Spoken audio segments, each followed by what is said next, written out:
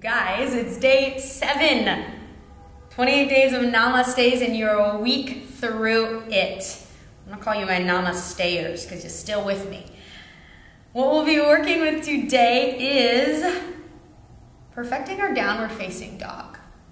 And don't be confused, that does not mean that we are really worried about the stretch that it gives us and more concerned about the length of the spine that we are getting as a result of this posture. My teacher Octavio proposes this question at the beginning of our 200-hour teacher trainings. And he asks us, do you want to be flexible or do you want to be free? And so a lot of us these days, especially in the West, have yoga now confused with gymnastics. And if we're good at yoga, that means that we can do arm balances and the splits. And if that were the case, then every gymnast would already be enlightened. Every fitness instructor would be in Samadhi. And as we know, especially here in LA, that is not the case. So we'll shift our focus on downward facing dog being about pedaling it out, moving it around, doing the splits, reversing and flipping our dogs and all that stuff. What I want us to do today is, yes, get our alignment correct, that's for sure important, but being able to find a sense of calm and steadiness in the body. Yeah, really nice and steady in the body so that we're not fidgeting and moving around. So our stiram and sukham, steadiness and ease. So I'll just demo for you guys downward facing dog first, and then I'll talk you guys through it.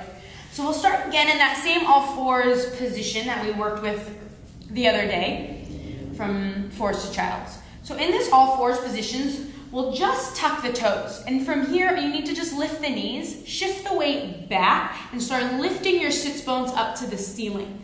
And for me, I'm going to keep a bend in the knees, and for most of us, we will too, and be more concerned and prioritize the length of the spine. The gaze will be between the feet, spine is straight and long, and we're externally rotated out through the shoulder joint. Dropping the heels towards the floor, and again, being really concerned about the spine being straight. That's where all of our energy runs up, is the spine, and that's our pathway towards transformation, towards balance and control. So if the legs need to be bent, then they're going to be bent. Not a big deal. Let's be less concerned about the stretch of the hamstrings. It's really inconsequential when it comes to gaining deeper meditation. If we can sit upright with our spine tall for longer periods of time, that is what will deepen our practice ultimately. So go ahead and let's practice a few dynamically, and then we'll hold our downward facing dog. So from all fours, hands underneath the shoulders, and point your index finger to the top of the mat and press the tips, the pads of your fingertips into the mat, especially your index finger and your thumb. That'll alleviate some pressure on your wrists.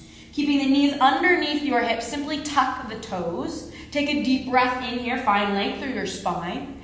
Exhale, lift the knees off of the floor, core engages a little bit. Shift your weight back into the feet, draw your hips or the sits bones up to the ceiling. Bring your chest or your heart to the thighs, drop the heels to the floor, and look between your feet.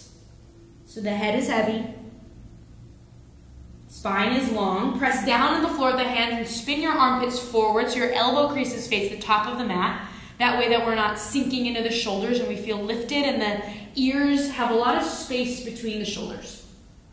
Take a nice inhale to lower the knees down. Tops of feet to the floor. Exhale, tuck the toes, lifting the hips up, dropping the heels down, chest towards the thighs, downward facing dog. Inhale, lower the knees, gently, slowly back to the earth.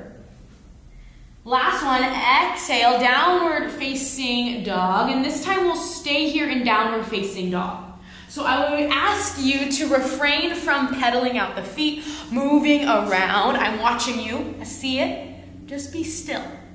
So here in this stillness with the spine being long as your priority, so bend those knees if you need to. Give that pelvis a little bit of a tilt, hips to the sky. And start being aware of your breath. Inhaling through the nose, long exhale out the nose, and see if you can find a sense of ease here. So there's definitely some work that needs to happen in downward facing dog.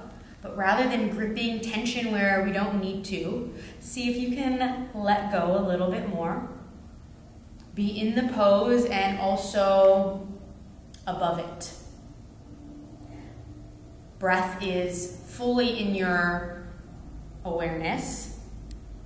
Maybe even close your eyes here. And take 3 more breaths, staying nice and still. Practicing steadiness, stability, and ease in downward facing dog. This can be quite challenging, especially if this is a new posture for us. So maybe bend the knees a little bit more. Keep spinning the armpits forward. And the next time that you exhale, just slowly lower the knees back to the floor. And there you have it. That is a downward facing dog that will keep guiding you down the path to meditation, where it's at. So if you want to go stretch or have your flexibility class going on, go ahead and pedal out that dog as much as you want. But when you're practicing with me and our goal is meditation, we're going to get those downward facing dogs so solid, so still, that nothing can shake you out of it. No little twitches of the fingers, no little pedals of the feet. You are in your zone and controlling every movement, perfectly conscious. Yeah? All right. Thanks for watching.